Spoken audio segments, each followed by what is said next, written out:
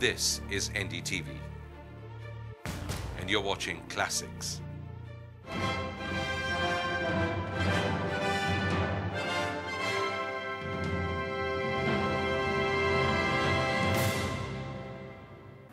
Hello and welcome. In just a few days, Parliament will finally vote on Gujarat. But in the state, every day still unfolds an untold horror. One of the most invisible stories so far, perhaps, has been the impact the violence has had on women and children, till several fact-finding missions released some extremely disturbing testimonies. We have travelled back to Gujarat with a member of one such fact-finding mission to chronicle how women and children in the state are fighting back. Our journey begins the same way as all our previous visits, on the highway between Vadodara and Godhra. 2 months later, the staff is back at the toll booths. The roads have been freshly tarred, and shops that we had seen reduced to ashes have sprung up again and are back at business. But in our car, the mood is grim. Our colleague for the day, activist Farah Naqvi, is telling us about the tragedies she chronicled just a few weeks ago. 30 minutes later, we enter Halol, once the state's main industrial belt. Today, the entire township has become a relief camp. The community has thrown open its homes to kith and kin, and sometimes even perfect strangers who have all come here looking for refuge.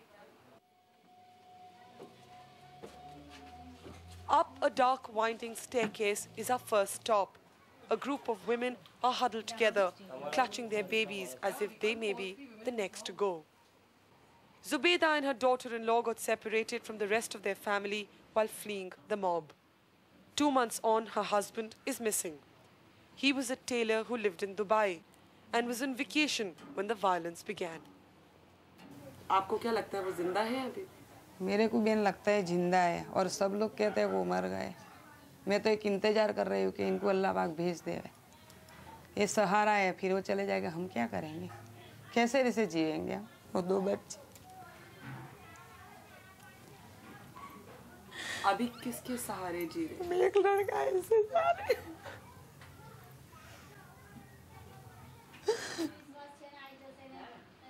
And this is only one part of her story. 7 others from Zubeda's family are also missing. The only bodies that were recovered were those of her parents. Her father, a school teacher, was one of the last to leave the village, since he believed he would never be harmed. अब्बा तो बहुत तुम्हारे पास अभी बैठे होते तो तुम्हारे को खुश कर देते. हाँ, तुम्हारे पास ही बैठ रहे थे, कॉमेडी थे वो. और तुम आते ने तो जय भगवान ऐसा बोलते हो, तुम्हारे को सलाम अलैकुम नहीं करते. For now, Zubeda's family eats at the community kitchen. But what next? Since she has no proof of her husband's death, she isn't even entitled to basic compensation. In fact, in the Godhra Panchmahal district, only 88 people have been certified as dead.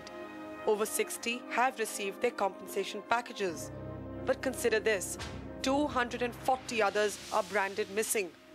Aid workers argue that Gujarat's violence left bodies charred and impossible to identify. The rules make no sense, they say. The missing must be taken as dead. While the IPC provides that about if a person is missing for 7 years, that is when you can probably perhaps come to the conclusion that he's no more.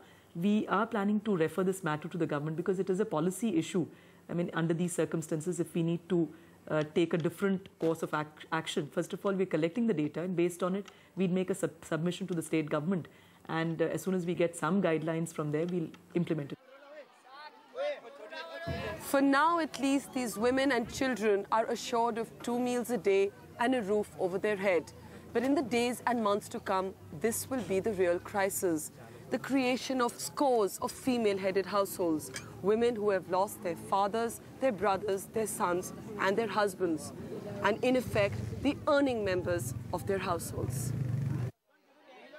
As lunch is served, women and children gather under a blazing sun. We've rarely met such quiet children.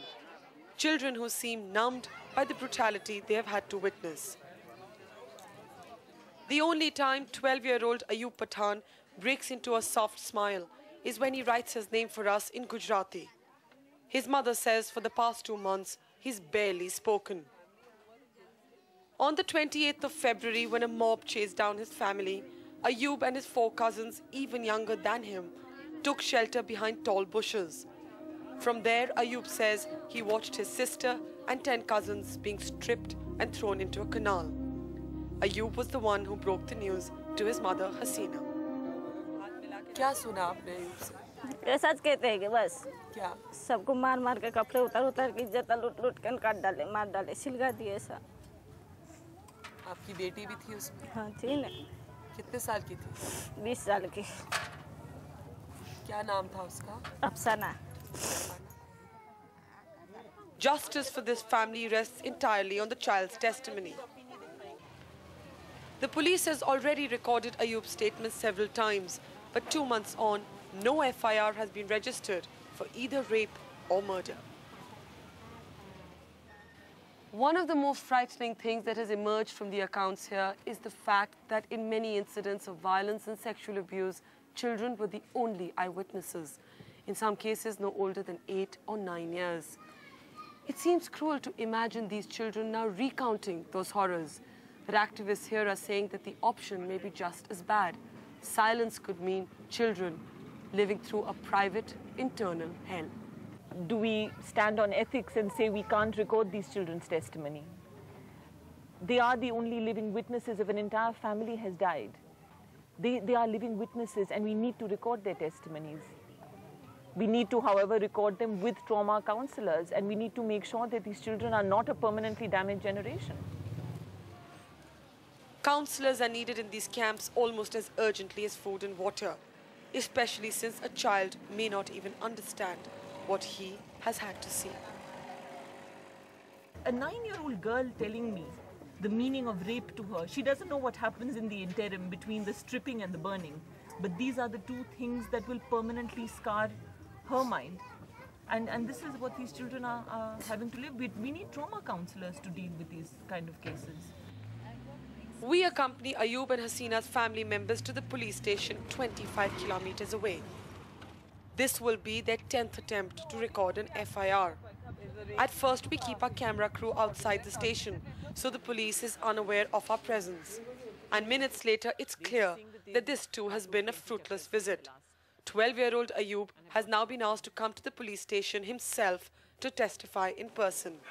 But his family is not ready to put an already traumatized child through this. उनका क्या भरोसा, हमारे बच्चों को क्या करे क्या नहीं, हम किसी के भरोसे हमारे बच्चे दे सकते नहीं, बराबर है?